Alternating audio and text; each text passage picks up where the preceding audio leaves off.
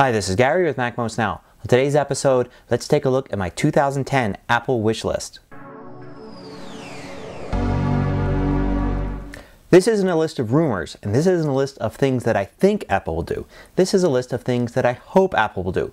Basically, what I would do in 2010 if I was running Apple.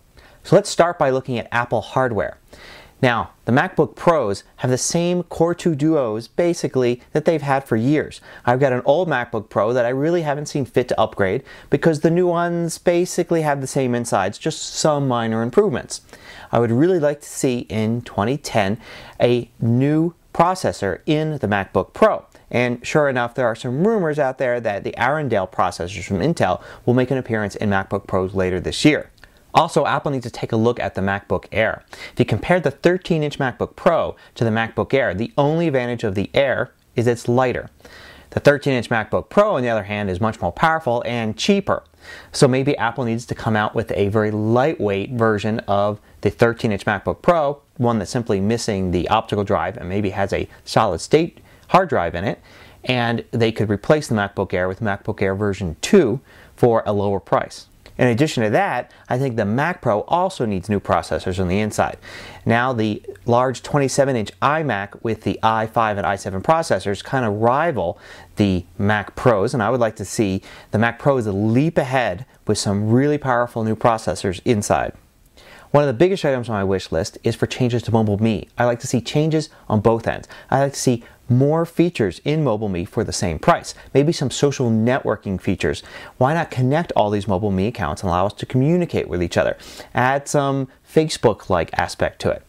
And on the other end, I'd like to see them replace the 30-day trial version of Mobile Me with a free version that all Mac users get and can keep, maybe with very restricted bandwidth. If other companies can offer free versions of their web services, I don't see why Mobile Me can't as well. So there could be a Mobile Me that every Mac user gets and a Mobile Me Pro that you can upgrade to and other non-Mac users can get as well.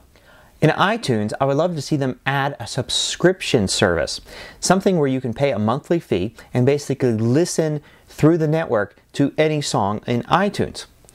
This would match it with a lot of other services out there. It's probably not something I would use, but I think it's something that could be really big and a nice addition to iTunes. I love Apple TV and I use it quite a bit, but the one thing missing from it is access to all of the free video out there. I'm talking about the stuff that the networks put on their websites and on services like Hulu.com. There's really no reason why that content can't be on Apple TV as well, and I think Apple should work to convince the networks that it should do so. So on to the iPhone.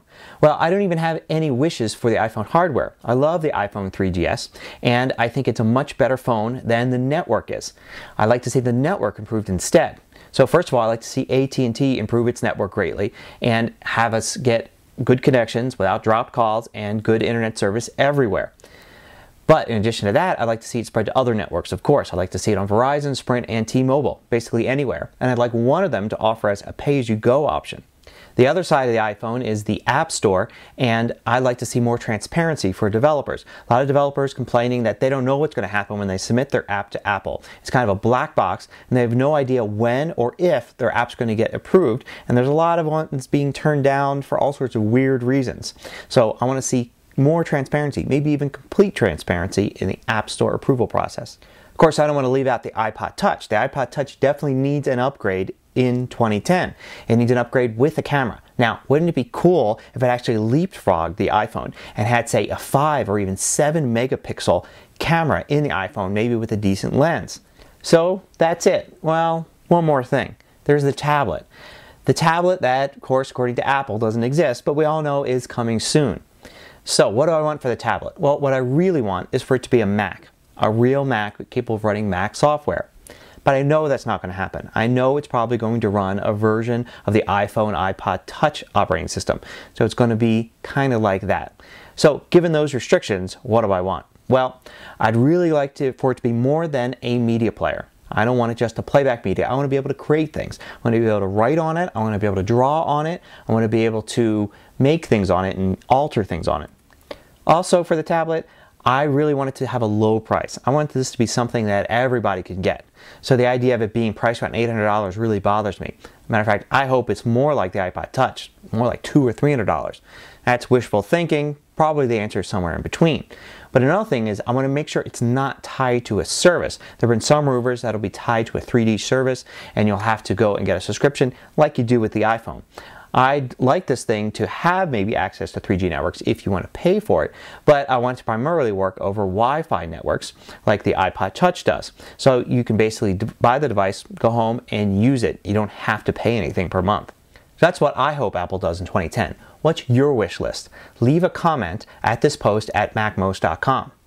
Also, check out the other podcast at MacMost.com, the Mac Answers podcast. It's a daily tips podcast based on the questions you ask at the MacMost forum. Till next time, this is Gary Rosenzweig with MacMost Now.